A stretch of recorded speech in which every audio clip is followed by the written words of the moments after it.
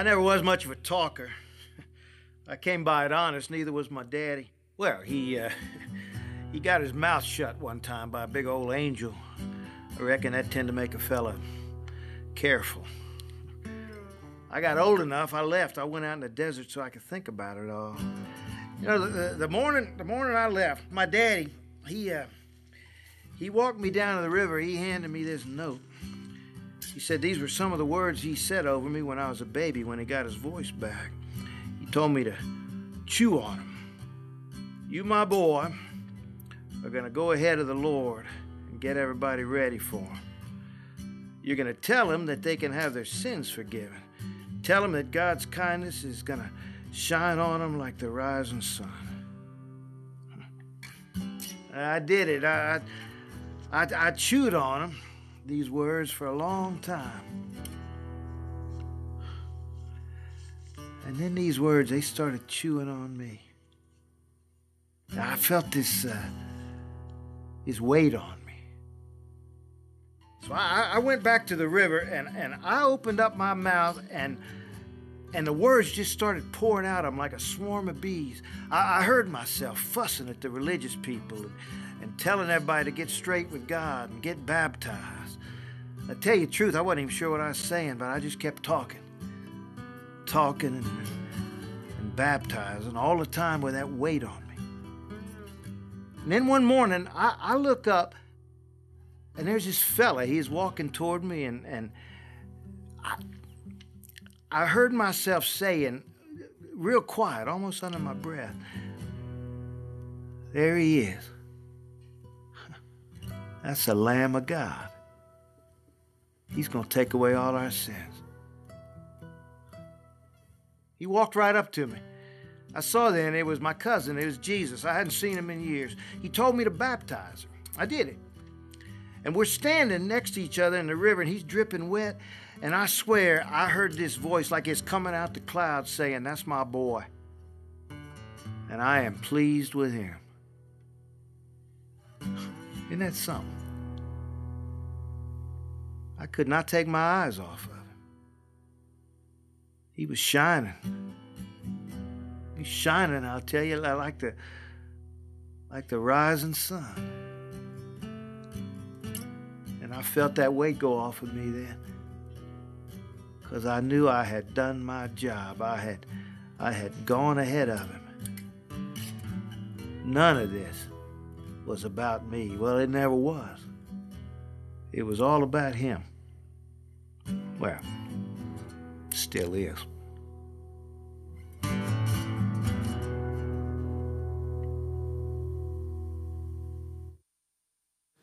How's everybody today? Good? We are continuing our series through the book of Luke, and today we find ourselves at in Luke chapter 3. Luke chapter 3, and this is the story of John the Baptist. And John the Baptist was Jesus' cousin. You guys realize that. And I was thinking about cousins and the types of cousins sometimes that we grow up with. Anybody have kind of a fearless, wild, and crazy cousin? Anybody have one of those? Okay, just somebody who's absolutely fearless, just do anything, try anything. He's just one of these people who's notorious for phrases like, y'all watch this. You know, that kind of cousin. You ever had one of those? When I was growing up, I had an older cousin. He was about 3 or 4 years older than me. He was my dad's brother Billy's son. His name is Tony. And Tony was the one that got me interested in football in the very beginning. We used to go to watch his football games when he played Pop Warner football or Youth League football. And he was really a great player. He was a defensive player. He kind of was one of those guys who kind of played like his hair was on fire. He'd hit anybody at any time, at any moment. Just kind of mean and fearless. And he just kind of had that attitude. And I remember watching him as a young boy. And I said, man, I can't wait till I get a chance to play football. And he was kind of the one that kind of ignited a spark in me to go play that sport, enjoy that sport. And then not long after that, he moved away because his dad got a job in Columbia, South Carolina, and they moved from Louisville, where we lived, to Columbia. And I spent a lot of years without seeing my cousin Tony. But I always remembered he was kind of fearless. He was kind of crazy. He was one of those guys. One vacation, we decided to load our family up and go to see my Uncle Billy's family in Columbia, South Carolina. And when we got there, it was in the middle of summertime, and we got there, it was hot, And we immediately went in the house, we put our swimsuits on, and we went out back to swim in their pool. Now, they had a big, 4.5 foot above ground pool out the back of their house. And we got out there, we're excited to go swimming. I still hadn't spotted my cousin Tony, and I was wondering just where he might be. And so we get outside, and we're looking all around. We're getting ready to swim. My uncle had already said, Tony's out there. He's going to swim with you guys. And I was excited to see him. He's kind of a hero to me. And I'm looking all over, and finally I just start calling, Tony, where are you? And I hear a voice from above me. He goes, I'm up here, y'all. So we look up there, and there's my cousin Tony in his swim shorts and a pair of flip-flops, and he's on top of the house, and below where he's at on top of the house is a trampoline. And so he goes, y'all watch this, and he takes off running down the house. He hits the trampoline, jumps into the air over the rise of the above-ground pool, does a peanut dive, a head-first peanut dive into the pool, and that was his way of welcoming us to his home. He was just that kind of person. He's just fearless, kind of crazy, just might do anything. You never know. You can't put anything past him. He's just somebody that lived life that way, kind of in a reckless way. When I think about John the Baptist, I think that he's Jesus's kind of crazy, fearless cousin, right? He has no fear of anything. He's not intimidated by the authorities in the world, the people that are wicked and corrupt, and he knows that they could really punish him for the things that he's saying. He's not afraid of them. He's not afraid of the religious leaders. He's not afraid of the people who don't like his message. He's just completely fearless, kind of reckless, a little bit crazy. He had taken a Nazirite vow as a child. His dad had told him that the angel had told him to take a Nazirite vow, which means that he couldn't drink any strong drink. He couldn't cut his hair, and he couldn't touch a dead animal or any kind of carcass. And so he had come up a little different. I think he was one of these guys that just kind of embraced that he was different, that he was set apart. You know, he probably had some wild, crazy hair, and he just embraced it. He decided to throw on a camel hair, shirt and a leather belt, and was just like, this is my look, y'all. You don't have to like it, but this is me. That's the kind of person John the Baptist was. And I love this because as we think about John the Baptist, I want us to kind of get a time frame. So where we left off last Sunday, we told the story and preached on the message about how Jesus was left in the temple by his parents, and for 3 days they were searching for him, couldn't find him. They came back he was 12 years old, right? They came back to the temple, and when we left off, we were told that Jesus grew in favor, or in stature, in wisdom, stature, favor with man, favor with God, right? So he continued to grow. But we also hear from Luke, in Luke 1:80, that his cousin John also continued to grow strong in the Spirit. He grew strong in the Spirit, and he was out in the wilderness. He was out in the desert. Even as a little boy, he just spent all his time out in the desert, but he was growing spiritually strong. The Holy Spirit had been given to him before birth because he was the one that would take on the spirit of Elijah and prepare the way of the coming Messiah, who was his cousin, Jesus. And so John is growing, Jesus is growing. We're 18 years removed. I know we're only one Sunday removed from that story. But in Luke's gospel, this is 18 years later. So there's been 18 years elapsed between the story that we told last Sunday and the story that we're going to look at today. Did you know that Luke begins his gospel? And we didn't go there because remember I told you we're going to kind of do the Christmas stuff at Christmas season. But Luke begins his gospel looking at the birth of John. And I want to read some of that to you this morning. Let's look first at Luke 1:5 through verse 17. And this is going to give us a lot of background on John the Baptist. There was in the days of Herod, the king of Judea, a certain priest named Zacharias of the division of Abijah. His wife was of the daughters of Aaron, and her name was Elizabeth. And they were both righteous before God, walking in all the commandments and ordinances of the Lord blameless. But they had no child because Elizabeth was barren, and they were both well advanced in years. Now we know this is not something that stops God. We've seen in Scripture earlier in the Old Testament that God could bless Abraham and Sarah in their old age with a child. He does the same here in the New Testament as he blesses Zachariah and Elizabeth with a child, even though they were well advanced in years. Verse 8, so it was that while he was serving as priest before God in the order of his division, according to the custom of the priesthood, his lot fell to burn incense when he went into the temple of the Lord. The whole multitude of people was praying outside at the hour of incense. Then an angel of the Lord appeared to him, standing on the right side of the altar of incense. And when Zacharias saw him, he was troubled, and fear fell upon him. But the angel said to him, do not be afraid, Zacharias, for your prayer is heard, and your wife Elizabeth will bear you a son, and you shall call his name John. And you will have joy and gladness, and many will rejoice at his birth. For he will be great in the sight of the Lord, and shall drink neither wine nor strong drink. This is the Nazirite vow being proclaimed over him by the angel. He will also be filled with the Holy Spirit, even from his mother's womb. When we get to the Christmas portion of this story, you're going to find that when Jesus shows up in the womb of Mary, that John the Baptist, who at the time is in the womb of Anna, or Elizabeth, he's in the womb of Elizabeth, when he senses the presence of Jesus, because this little baby's filled with the Holy Spirit, even though he's in the womb of his mother, Elizabeth, he jumps in the womb for joy because he knows that the one he's born to proclaim has shown up and is in his presence. So the Holy Spirit is in this little child. It says that verse 16, and he will turn many of the children of Israel to the Lord their God. He will also go before him in the spirit and power of Elijah to turn the hearts of the fathers to their children and the disobedient to the wisdom of the just, to make ready a people prepared for the Lord. So here is John and his birth, and why he is coming and what he's going to accomplish with his life. He's a special child that's been given to a special couple that was well advanced in years. He has a miracle birth. He's been blessed by the power of the Holy Spirit even in his mother's womb. And his purpose is to make a people ready for the coming Messiah. He's going to prepare the way. And God is going to give him the spirit that was in Elijah, that Elisha got a double portion of. It's kind of interesting. Elijah prepared the way for Elisha, who had a double portion of the Spirit that was within him.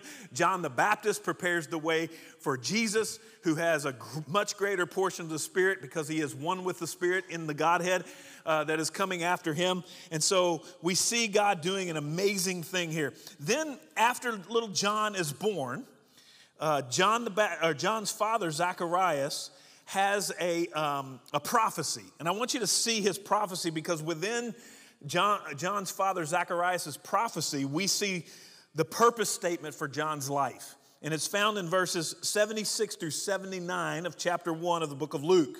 Here's what it says. And you, child, will be called the prophet of the highest. Now understand this, there hadn't been a prophet in Israel for 400 years.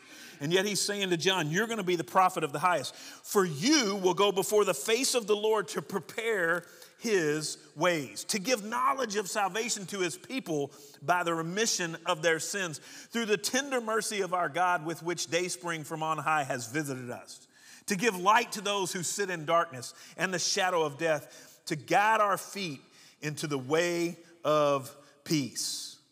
This is the mission, the purpose for John coming here, to proclaim the fact that Messiah was coming behind him. He is preparing the way of Messiah.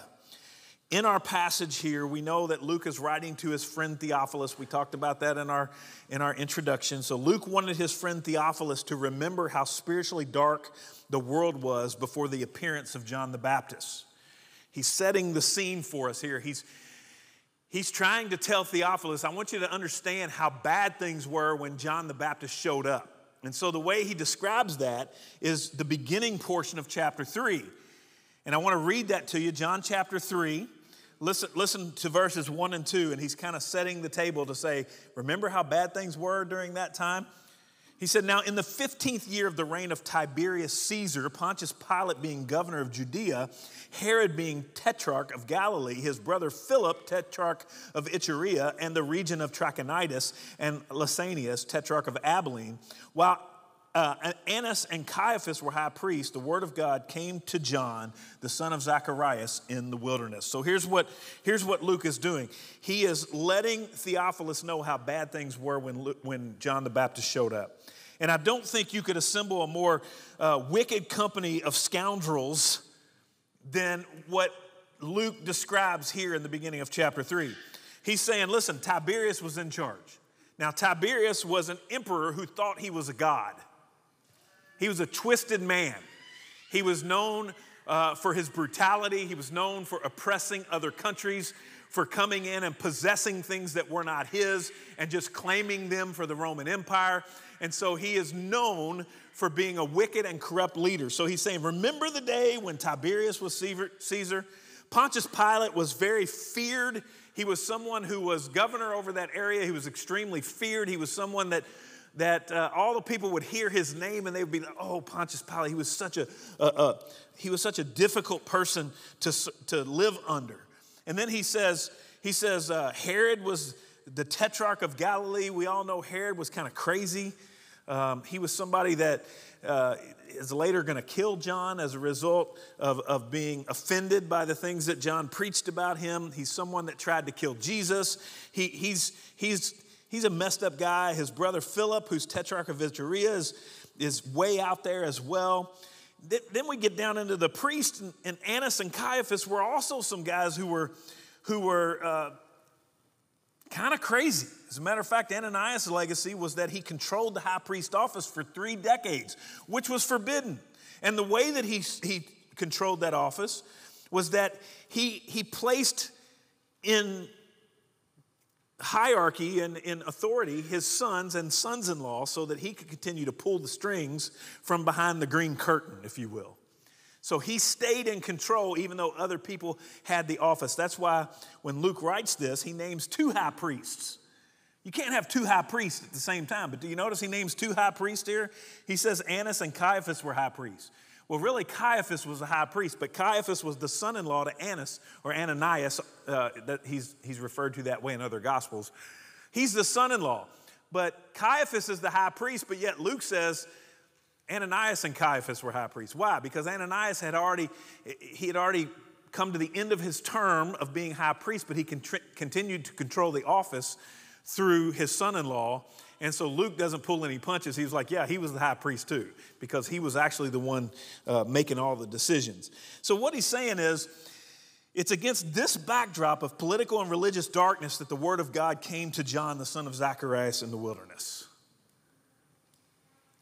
You say, what does that have to do with me today? Well, I don't know. There's a lot of darkness out there today. There's a lot of wickedness out there today. There's a lot of people today who are there's a lot of people today who are actually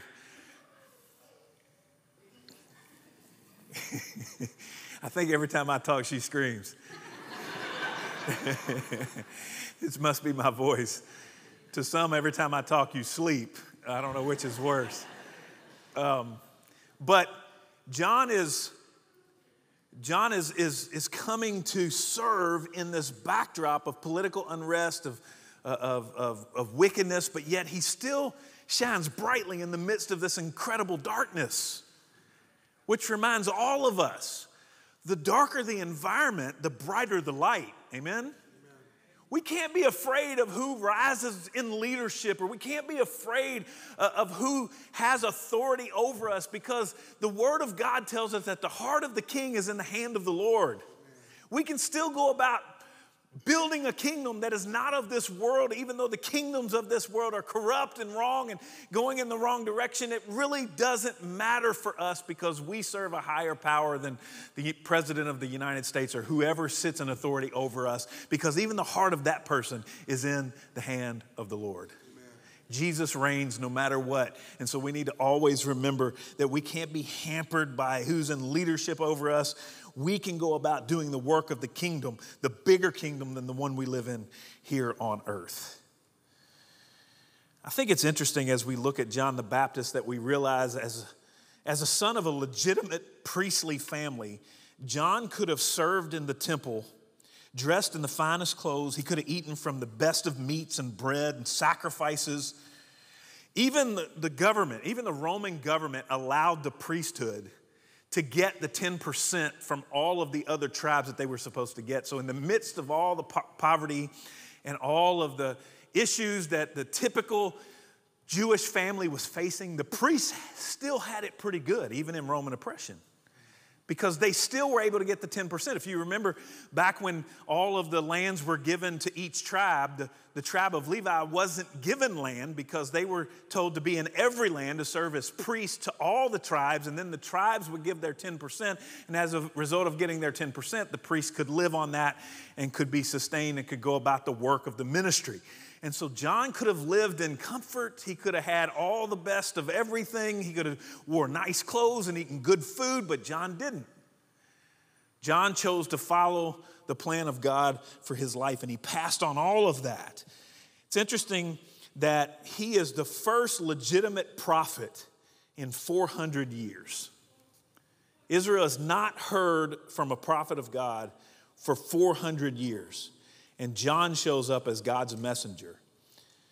But this message is not a friendly message. When John shows up, he delivers a message of judgment.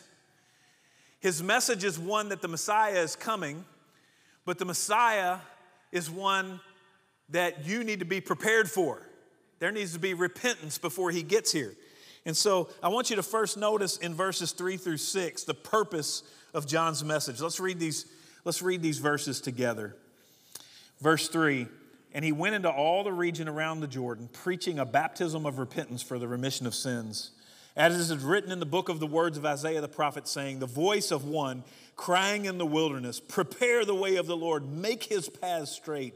Every valley shall be filled, and every mountain and hill brought low. The crooked places shall be made straight, and the rough ways smooth, and all flesh shall see the salvation of God. John came bearing the message of repentance. The word repent today carries a lot of baggage. The Hebrew and Greek behind the English word means turn back, change, and turn around. They imply an understanding that the simple act of turning is reflective of a change of heart and mind. Repentance prepares the way for Jesus to come into our hearts. You say, what do you mean by that? Well, you see, the Bible says in Hebrews, he who comes to God must believe that he is God. If we have unrepentant sin in our heart, we are declaring that we are God.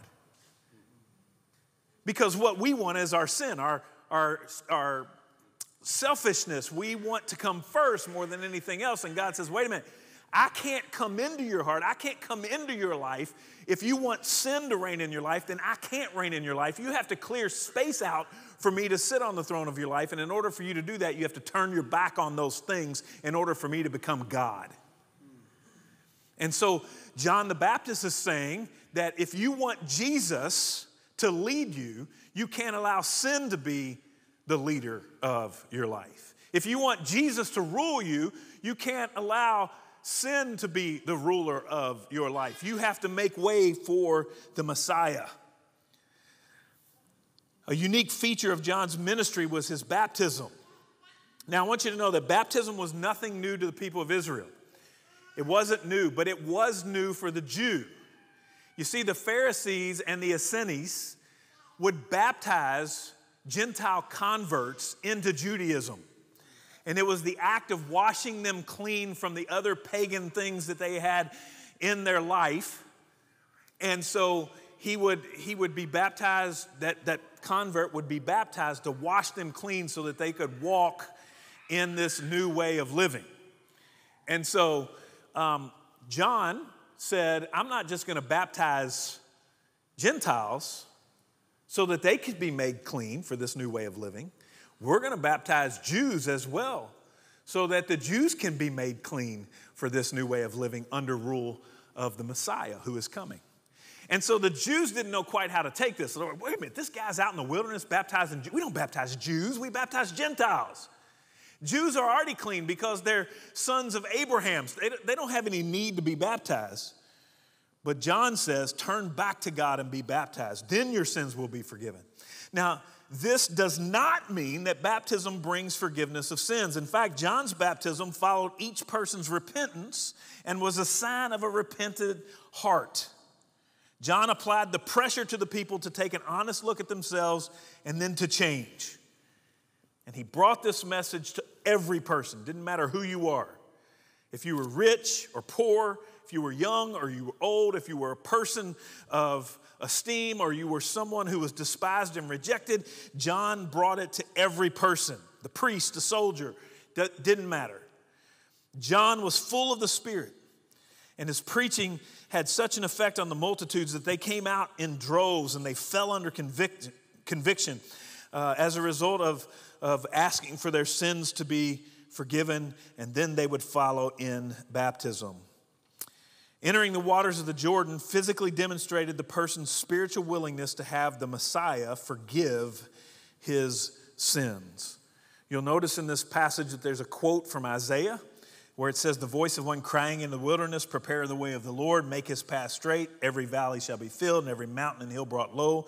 The crooked places shall be made straight, and the rough ways made smooth, and all flesh shall see the salvation of God. When this verse is read, people's minds would always go to the preparedness that took place before royalty would come into their region. You would prepare the places where royalty, if a king or a governor or a prince or someone that has great authority, maybe even a global leader, if they were to come into your region, you would go before them and you would find out what roads they would be entering in, and you would fill in all of the potholes and all of the curves that went around something. It would be cut down and the path would be made straight so that this person could enter that city in comfort.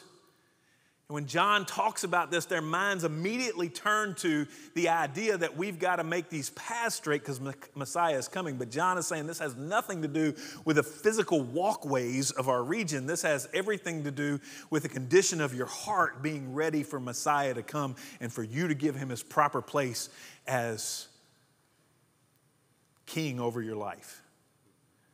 And so John the Baptist is proclaiming that they all needed to get ready because they all needed the coming Messiah.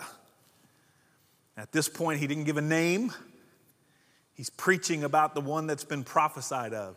What we know is he was talking about Jesus. And what John was saying is, you need to prepare yourself because you need Jesus. So, not long ago, my wife showed up with a shirt that said, y'all need Jesus on it. I think she got it at Walmart. It said, y'all need Jesus. And I'm like, I don't know if you should wear that shirt because it almost seems like it's a little like, I don't know, what's the word I'm looking for? Judgmental maybe or whatever. I'm like, I don't know if I like that or not. You know, it almost seems like y'all need Jesus. I don't need Jesus. So I was like, I don't know if I love that shirt. But I will say this. The shirt tells the truth. Y'all need Jesus. And guess what? I need Jesus too. I identify so much with the author of the old song where he said, I need thee, oh, I need thee. Every hour I need thee. Oh, bless me now, my Savior. I come to thee. I need Jesus. Listen, let me tell you something about John. Here's what I love about John. His purpose was to tell the world they need Jesus. And can I tell you something today? Our purpose as believers and followers of Jesus Christ is to tell the world the same. To not shy away from it. Listen, we are so worried that we're going to get in a difficult conversation or that we might offend someone by bringing up something in conversation. If you can be friendly and kind to people, not judgmental, but just someone who understands where they are in life and the struggles that they're facing, and then present to them the one and only cure for all things. And it all comes in the name of that name in the power of that name that we sang about this morning, that name, Jesus. Wouldn't it be ridiculous for us if we had sick people around us who were dying with cancer, and we said, oh, I feel so sorry for those people.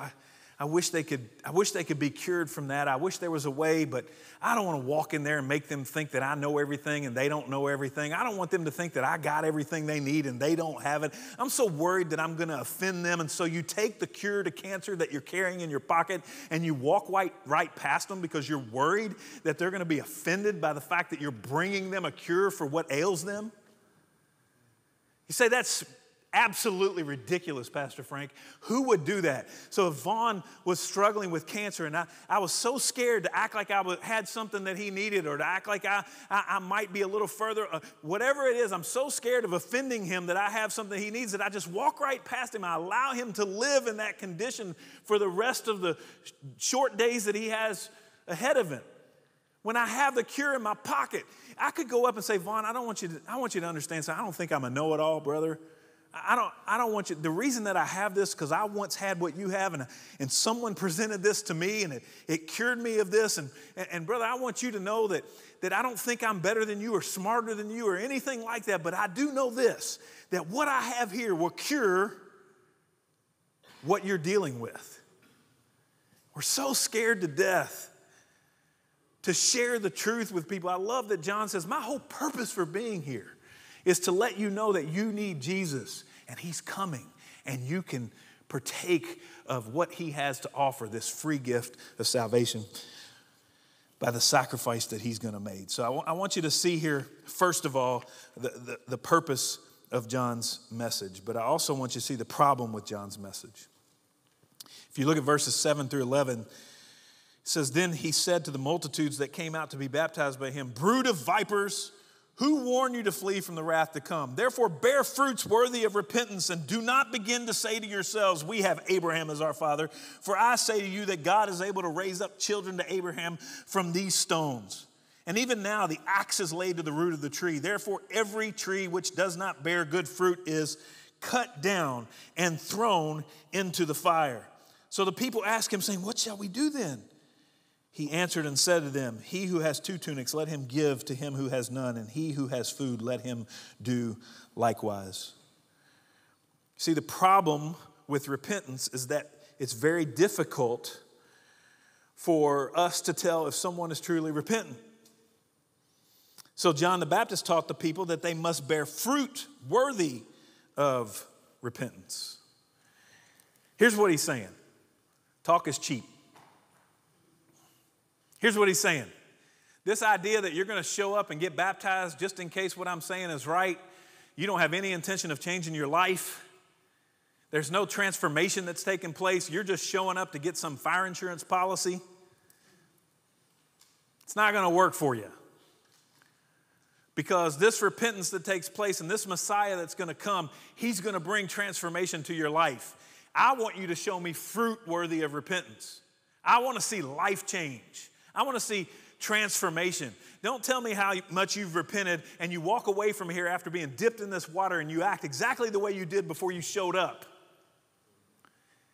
You know what he says to them? If you were to take the real literal translation of what John is saying, he's saying that some of you guys are like vipers who come squirming out of the fire.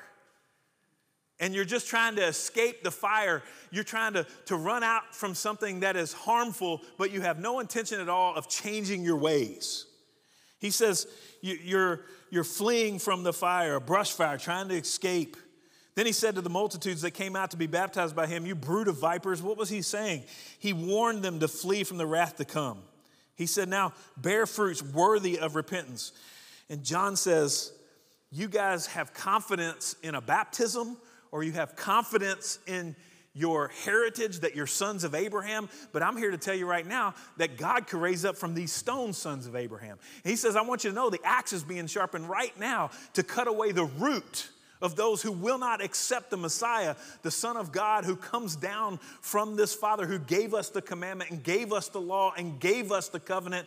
It is his Son that's coming, and those, even the Jews who reject it, the axe will be brought down and cut them away from the tree. The root will be severed.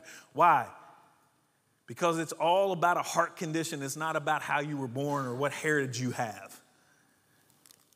So John destroyed their sense of false confidence. Like some religious but lost people today Many of the Jews thought that they were destined for heaven simply because they were descendants of Abraham. And John said that teaching is not true. He says, just because you were born into Judaism doesn't mean that you're going to be saved, doesn't mean that you're going to be redeemed. So John says, listen, I want to see fruits of repentance. This teaching shocked the people. And according to verse 10, the people were asking John, what shall we do then? And John's answer is a little bit surprising. He didn't give them religious things to do. He didn't say, go say 10 Hail Marys and 8 Our Fathers. He didn't say, go show up to some Protestant church and repeat the Apostles' Creed. He didn't say, man, go to your church and get on your hands and knees before God and crawl up and down the aisles praying for God to forgive you of all the awful things that you've done. He didn't say that at all. He surprised them with some really practical things that we kind of wonder, what is John saying here?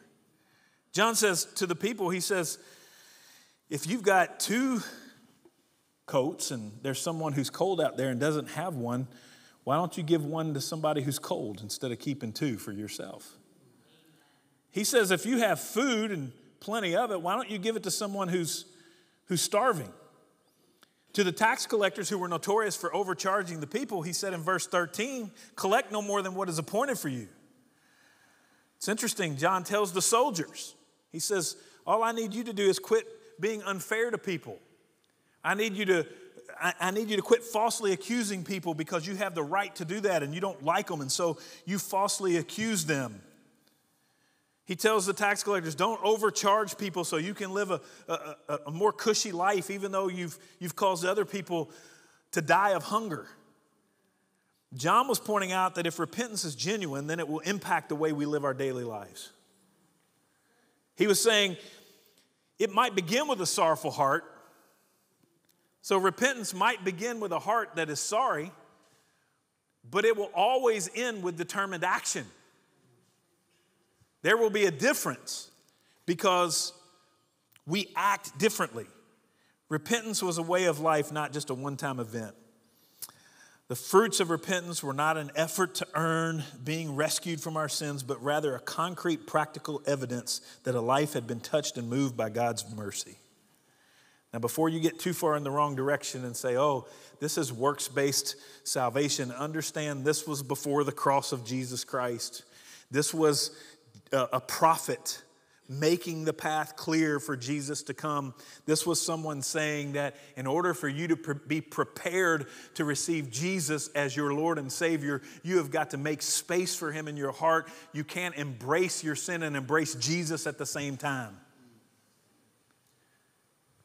So he's preparing the way. We still know the truth of Ephesians 2, 8, and 9 that says that we're saved by grace. So what is John's message? It's one that says, hey, there's a problem in my message, and that is this. Some of you want to come and get some kind of false confidence that you're going to be okay. And here's the thing. I'm not looking for you to make some kind of act of baptism to indicate that you're going to make room for the Savior. I'm not asking you to say you got it all covered because you're a child of Abraham. I am telling you that if you truly have repented, your life will prove it. If you truly have repented, your actions will declare it. It won't be just a symbol of baptism. So we see the problem in John's message. And last, I want you to see the pain in John's message. As we read verses 19 and 20, look what happens. It says, but Herod the Tetrarch, being rebuked by him concerning Herodias, his brother Philip's wife, and for all the evils which Herod had done, also added this above all, that he shut John up in prison. So the story behind these verses is a pretty tangled mess of a story. Herod Antipas has several half-brothers, and one of them is Philip, the Tetrarch of Iturea. Philip is married to a woman named Herodias, who's the daughter of one of the other half-brothers. I know, don't try to get too deep into this. Antipas became attracted, infatuated with Herodias. Now, Herodias is a pretty ambitious woman. She knows that Herod, Antipas, is a pretty powerful guy. He's an incredibly wealthy guy. And so Herodias says, listen, I'll agree to divorce my husband and marry you instead if you agree to divorce your wife and get her out of the way. And so he divorces his wife, takes his brother's wife, and after divorcing and disgracing his wife, Antipas finally got this object of his affection, of his lust, this woman named Herodias. So everybody knew what had happened, right? Everybody knew that Herod had taken his brother's wife, just a power move, just, hey, she's your wife, but I want her and I'm going to take her. And there's nothing you can do about it because she's going to divorce you and I'm going to get rid of my wife. And so we're just going to make a bunch of moves and I'm trading my wife in for a newer model, right?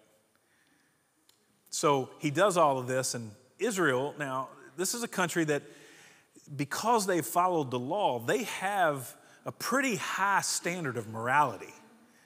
They understand that life is supposed to be lived a certain way, and there's supposed to be some integrity, especially in the lives of political leaders. So nobody, even though they know it's incredibly wrong, even though they know this is disgusting what's happened, nobody rises up and says anything about what Herod has done. Nobody will mention it. But remember when I told you that Jesus had a fearless cousin? John the Baptist says, you know what? While I'm preaching, let me just go ahead and let me just talk a little bit about what you guys have allowed to happen on your watch. He's talking to the religious leaders.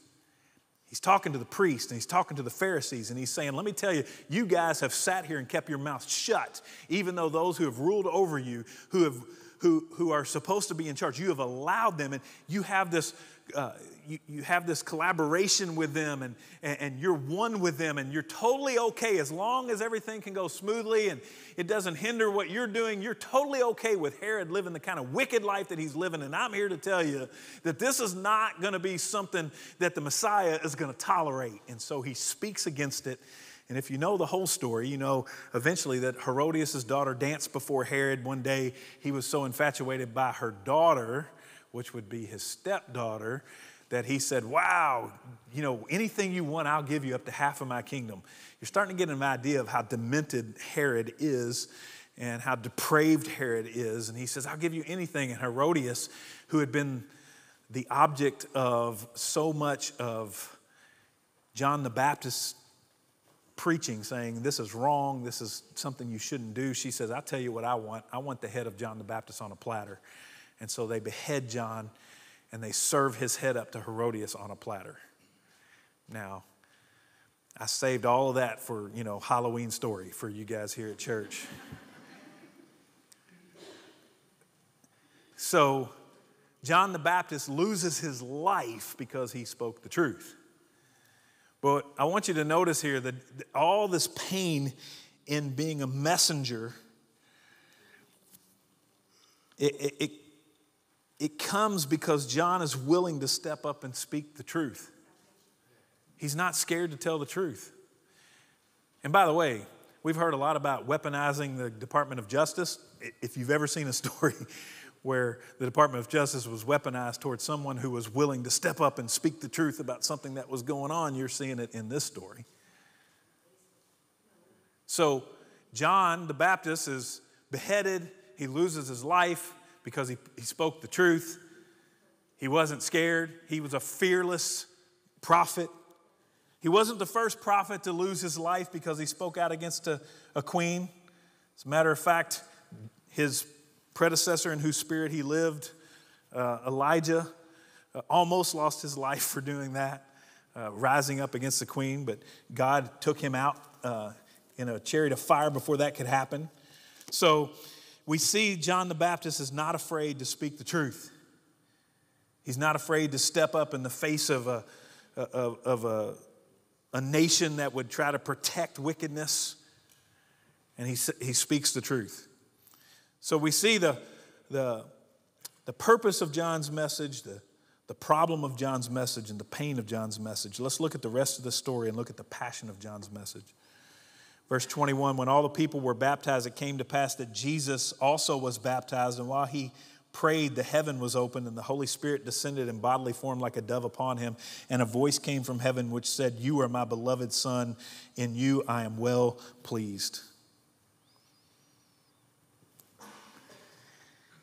We see here John gets the privilege of baptizing Jesus. Jesus shows up while John is baptizing. Now remember, this is a baptism of repentance.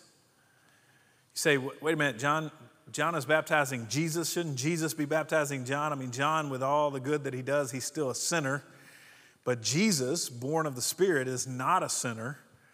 So shouldn't it be the other way around? And I want you to see, just so we're clear on all this, Luke doesn't tell this story, but Matthew tells the rest of the story. Matthew chapter 3 and verses 13 through 15. We have that available. We have that ready. Then Jesus came from Galilee to John at the Jordan to be baptized by him. And John tried to prevent him, saying, "I need to be baptized by you, and you're coming to me?"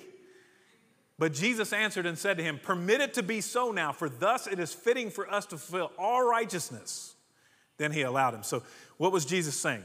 John said, you should be baptizing me. I'm the one that needs to be baptized. I'm the one that has sin that needs to be forgiven. You're sinless. And Jesus said, no, this needs to fulfill all righteousness. What is Jesus saying? Jesus says that what's happening is this is the beginning of my earthly ministry, but at the end of it, I am going to take on all the sin. I'm going to be the one who stands under the sin of humanity. I'm going to take the punishment from God, the wrath of God. And this is a prophecy of what I'm going to do because I'm going to become sin for the people. It's best described in 2 Corinthians chapter 5 and verse 21. Look at this verse. It says, "For he made him," that's God, God made him who knew no sin, that's Jesus, to be sin for us that we might become the righteousness of God in him. You say, what does that mean? That means that Jesus took all of our sin, he became sin for us so that we could become the righteousness of God.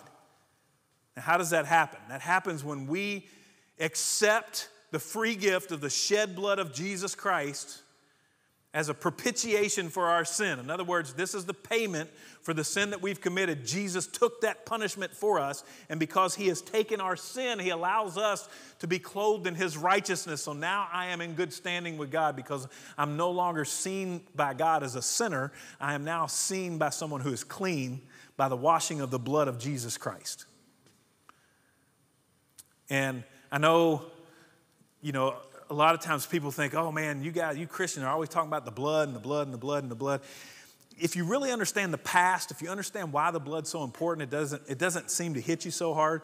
So back in the old days, the only way sins could be atoned for was a yearly sacrifice of animals. And that animal would pay the price of the sins of that family. And that sacrifice would be made, the blood would be shed. And as a result of that blood, that family's sins would be forgiven for that year. Jesus came and took all the sins of humanity. He became the once-for-all sacrifice. And so his blood is important because the blood that was shed by Jesus covers the sins of all of humanity. So when you say, you guys are bloody people or whatever, I know sometimes people feel like that. The idea is that we celebrate the blood of Jesus because it was what forgave us of our sins. The Bible says without the shedding of blood, there can be no remission for sins. And so we have to celebrate that once-for-all sacrifice the way the Jews used to celebrate that yearly sacrifice. We celebrate the once-for-all sacrifice for humanity, and that was when Jesus became sin for us so that we could be righteousness to God. Does that make sense? Everybody get that? So if you're new to all this and you say, y'all talk about blood a lot, it's because we have to celebrate the sacrifice that was made so that we could be righteousness before God. Amen? All right. So what is the passion of John's ministry? Well, he baptizes Jesus, and when he baptizes Jesus, a voice from heaven comes out and says, you, pointing at Jesus, you, Jesus, are my beloved Son in whom I'm well pleased. Now, if you're wondering why this has significance, is because some of John's followers were wondering if John was the Messiah. Some of the people were wondering if John was the Messiah. And God shows up on the scene at Jesus' baptism and makes it very clear. He points at Jesus and says, "You are my beloved Son in whom I'm well pleased." And you would think, with all that John had done, that John might be offended, like, well, where's my credit? Why am I not getting a pat on the back? But John doesn't take that approach at all. As a matter of fact, in John chapter 3 and verse 30, John the Baptist says this: "He must increase and I must decrease." What he's saying is, I'm here, and this is my last point. I want you to get this. John's whole existence revolved around making Jesus known for who he was, which was the once-for-all sacrifice for all of humanity. John's entire existence was about Jesus being known to the Jew first, and then to the Greek, and then all over the world, as the one who could forgive humanity for their sins. And John says, if that means that I must decrease, I'm totally okay with that. Because my whole existence revolves around the fact that I want the world to know that Jesus is the way, the truth, and the life. And no man can be made right with the Father except by this one that I'm baptizing today, the spotless Lamb of God who takes away the sins of the world. His whole life revolved around that message. Now, do I even have to preach that point? Or do we already get it? You see, not only did John prepare the way for the Messiah, but he also became an example for those of us who would live under the name of the Messiah for the rest of the existence of humanity on earth. And that is that we too are supposed to live our lives for the purpose of letting the world around us know that Jesus is the way, the truth, and the life, and no one can come to him, and you can't get forgiveness from your sins, and you can't be made right with the Father without the sacrificial blood of the spotless Lamb that is Jesus. And so I want you to know, with my life, my actions, the things that I do, the words that I speak, the compassion that I show, I want you to feel that this is all to point you in one direction. Sometimes I get so frustrated by churches who want to post every little thing that they do, every compassionate thing that they do. They want to call the news crews out. I saw this one church who did this big Christmas thing where they brought in all these toys that their church gathered, and they had this store where underprivileged people could come in and give those toys to these families. And this church calls the news crew in and says, y'all come film this. Film all these families that are underprivileged. Show everybody that they're having to come in and get free toys for their kids because they can't afford their own. And I'm going, what are you thinking, man? This is not about you and your church. This is about showing the love of Jesus to these people who sometimes are rejected and despised. Sometimes they're on the margins of society. It's not about the news knowing that you're doing something great. It's about you being the hands and feet of Jesus.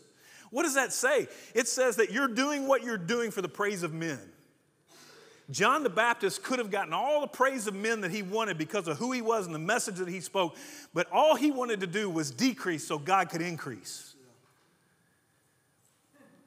See, I'm not here to impress a bunch of people of how good I am or how much compassion I show or it's not that. If you're doing it for that reason, you need to just stop because you're wasting your time. The Bible says you're going to get your reward right here on earth.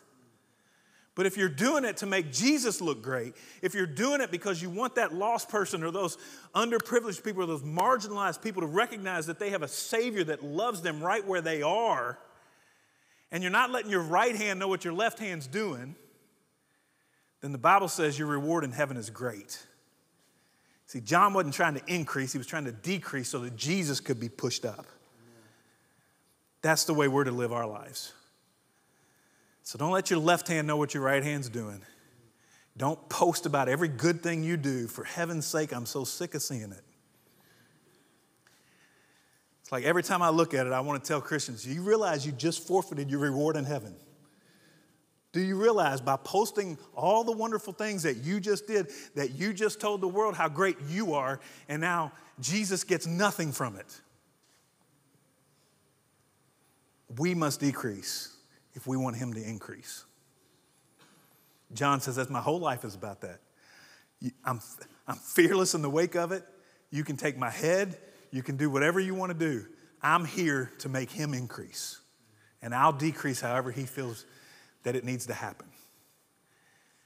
That's the life that we're all supposed to be living.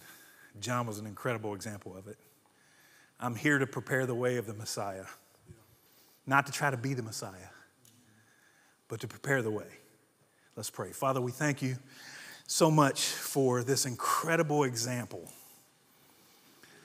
of this man of God who taught us how to speak well, speak the truth, fearlessly, but in love, even to the despised and rejected, these Roman soldiers, these Jewish soldiers that are coming to be baptized, these tax collectors that everyone else wants to push away. John says, bring them. Bring them. Let them show fruits of their repentance by not overcharging people or not oppressing people. Let them show that they're different by what they've found in the Messiah that's coming. And God, may we be different because we have found the Messiah who came. May our lives point others to Jesus alone. And may we do what we do so that Jesus can increase, even if it means that we need to decrease. So have your way in our hearts as we give ourselves unconditionally to you, and help us, Father, to do not only right and good, but to do it for the right and good reason. And we'll thank you for it. In Jesus' name we pray. Amen.